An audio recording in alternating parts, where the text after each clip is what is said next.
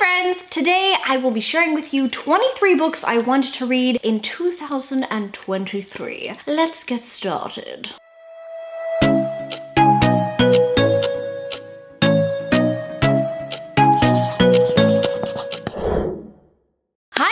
My name is Lexi and welcome back to my channel. Today is gonna be so much fun because today I will be sharing with you my yearly TBR for 2023, aka 23 books I want to read in 2023. Every single year I do this video and I think it's just such a fun video to make. I love sharing like yearly TBR lists with you guys. And so today I'm just going to be sharing with you all of the books that I am hopefully going to be reading in the next year. But before we get started, I would like to thank today's sponsor, which is Book of the Month. Well, hello there, book lover. If you're watching this video, I'm assuming you like to read. And for those of you who like to read, I would love to recommend to you today my very favorite book subscription service, which is Book of the Month.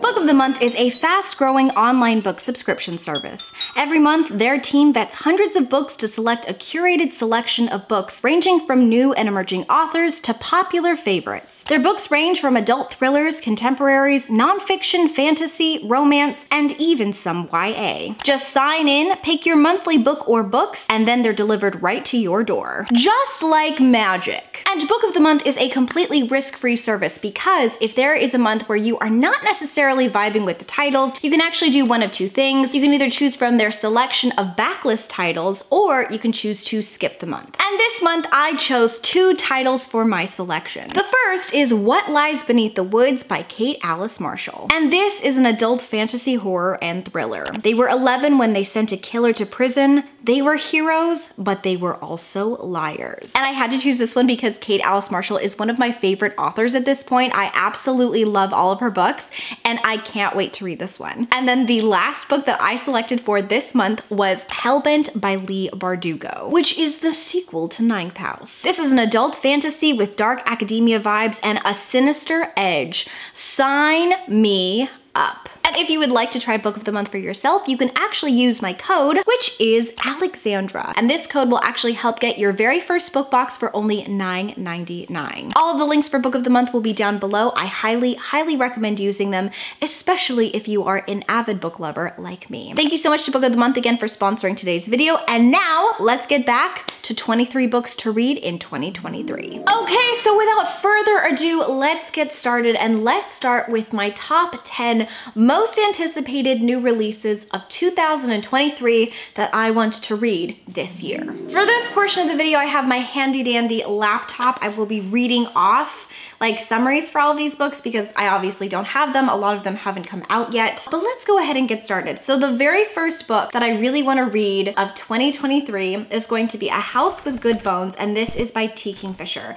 T. Kingfisher is an author that I discovered this last year in 2022. I read Nettle and Bone and also A Wizard's Guide to Defensive Baking, and I loved both of them. So when I found out that she was coming out with a new release, I had to add it immediately. And listen to this synopsis. It says, a haunting Southern Gothic from an award-winning master of suspense, A House with Good Bones explores the dark, twisted roots lurking just beneath the veneer of a perfect home and family. Literally, I don't need to know anything else. As soon as I read Southern Gothic and Haunted House, I was in, you know? Number 2 on the list is going to be Hellbent by Leigh Bardugo, and I will insert the cover, but I will do so reluctantly because the cover of this is so icky. I do happen to think that the cover artist like really nailed the vibe and did a great job, so I'm not disappointed with the cover. I just can't stand looking at it because it looks like a starved rabbit and it literally hurts me. I won't tell you what this one is about because it is the second book in the like Ninth House series by Leigh Bardugo, and I don't want to spoil the first book, but the first book is dark academia vibes. We're following Alex, who is accepted into Yale University on the contingency that she is kind of part of a secret society. It's not really a secret society. It's more like she is part of the police of the secret society. She has to keep ghosts at bay because all of these secret societies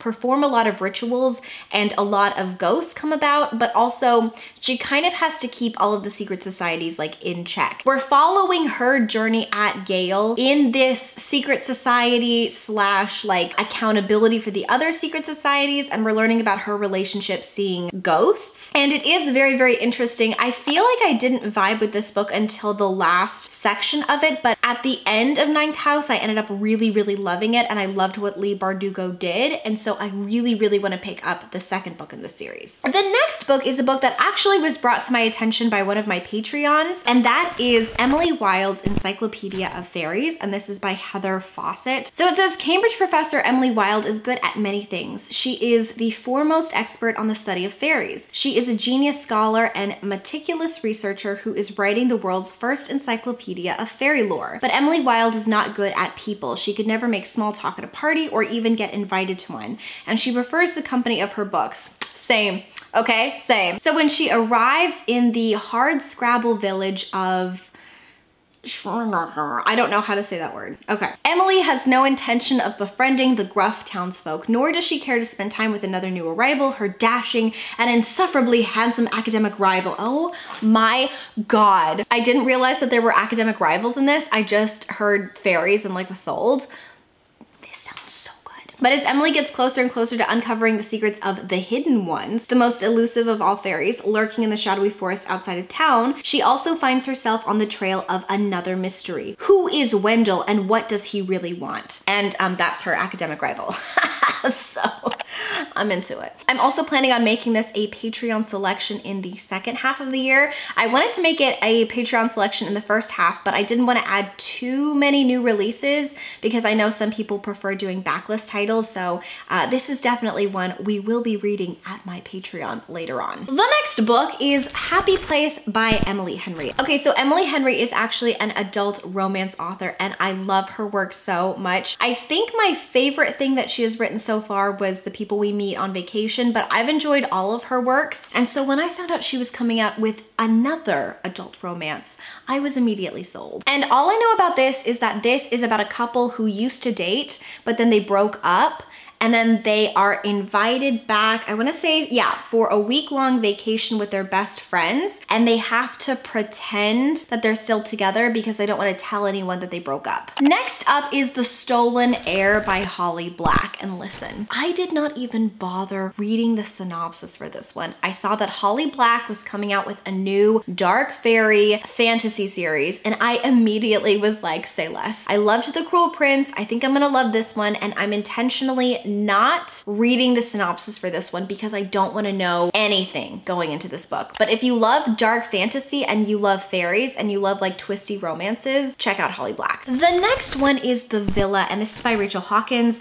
Rachel Hawkins has come up with so many really, really good and well-reviewed thrillers recently, and this one sounds incredible, and it's kind of giving me like Daisy Jones vibes, but in a thriller, and I love that so much. So it says, the best-selling author of The Wife Upstairs returns with a brilliant new gothic suspense set at an Italian villa with dark history. Inspired by Fleetwood Mac, the Manson murders, and the infamous summer Percy and Mary Shelley spent with Lord Byron, the villa welcomes you into its deadly legacy. We're following two different perspectives. One is of two old childhood friends, and then the other is like a group of people who experienced a murder in the 70s. The two stories end up intertwining at this Italian villa. That's all I know. It sounds really, really good, and I am loving the vibes. Next is In the Lives of Puppets, and this is by TJ Klune. You know I love this author and I love his writing, because when else would I read about creepy puppets, you know? This book apparently is supposed to be a Pinocchio retelling, and I'm very, very intrigued. It says, in a strange little home built into the branches of the grove of trees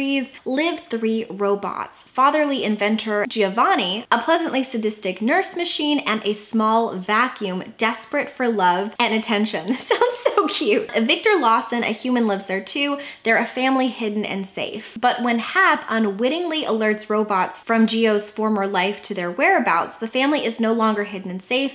Gio is captured and taken back to his old laboratory in the city of electric dreams. So together, the rest of Vic's assembled family must journey across across an unforgiving and otherworldly country to rescue Geo. So it sounds really cute because it sounds kind of like a family of robots and they're trying to reunite. I think there's a little bit of like a romance in here. I'm pretty sure it's LGBTQ+ because all of TJ Klune's writings are LGBTQ+, and I'm just very excited.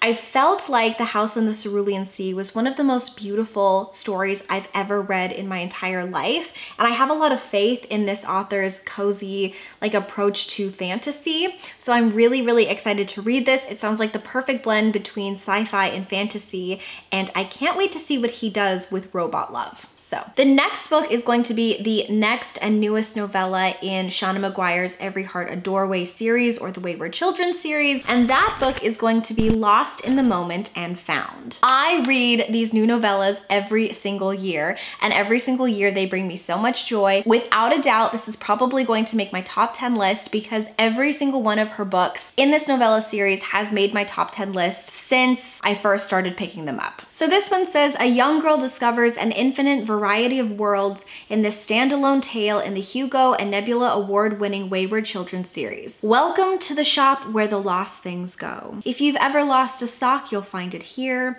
If you've ever wondered about your favorite toy from childhood, it's probably sitting on a shelf in the back. And the headphones that you swore that this time you'd keep safe, you guessed it, it's here. Antoinette has lost her father. Metaphorically, he's not in the shop and she'll never see him again.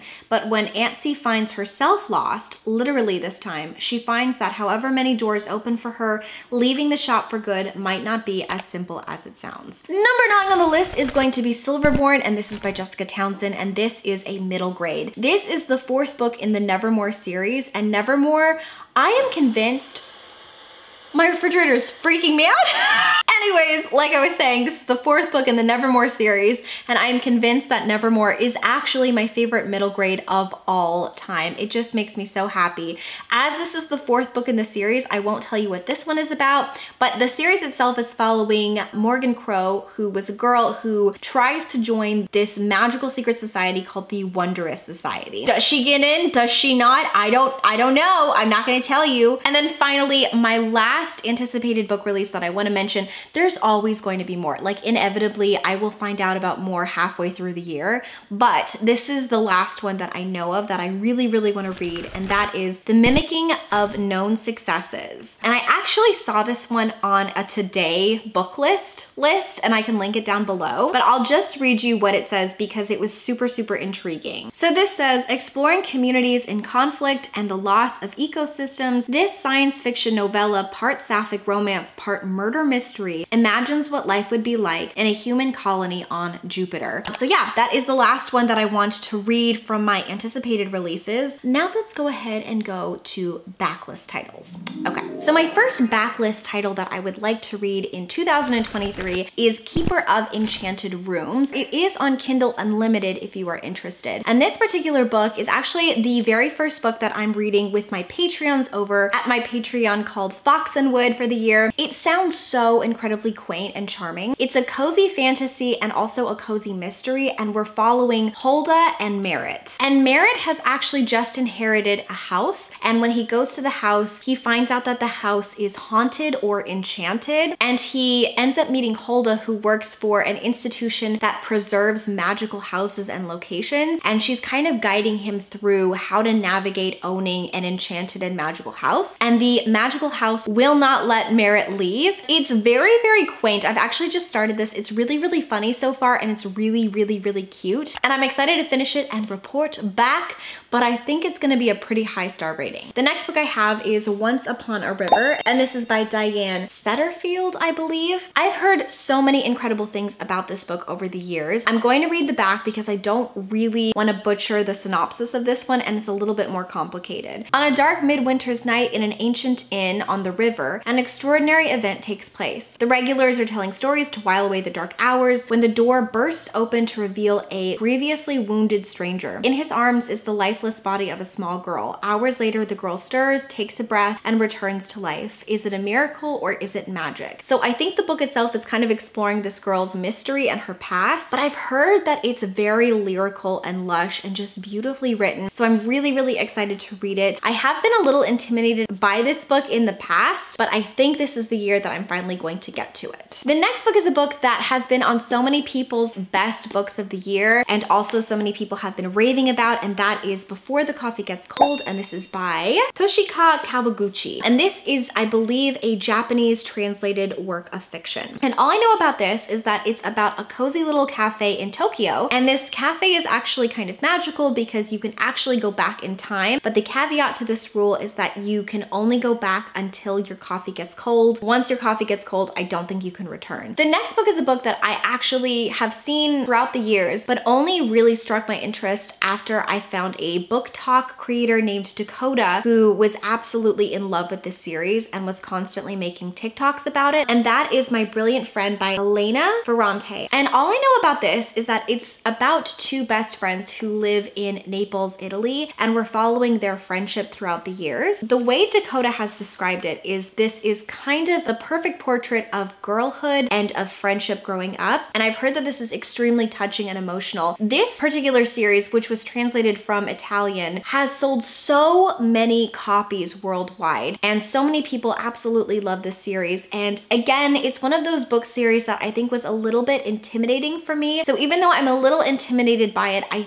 think this is the year I'm going to try reading book one of the Neapolitan Quartet. The next book is arguably the most intimidating book on this particular list for me, and that is Gabriel Garcia Marquez's 100 Years of Solitude. This book was on 22 books to read in 2022, and spoilers, I didn't read it. I absolutely love magical realism. I read a magical realism book last year, The Inheritance of Orquídea Divina, and that was in my top 10 books of the year. And in every single one of my favorite books of the year, I include a magical realism title because I love magical realism. And that's why I can't seem to bring myself to read this, because Gabriel Garcia Marquez is actually considered like a founding father of magical realism. I'm just terrified that I'm gonna read this and I'm gonna hate it. I think I'm putting too many expectations on this and on myself, and I just need to read it. And if I don't like it, it's okay. And if I love it, it's okay. But this has to be the year that I read it, you know? And this particular book is following generations in a family and their daily struggles, but it incorporates a lot of magical realism and a lot of the themes of magical realism. So we've got like anti-colonialism in here. We've got lots of depictions of wars and of, you know, a lot of tragic times, as well as like a family coming together over the years. So I'm really, really excited to see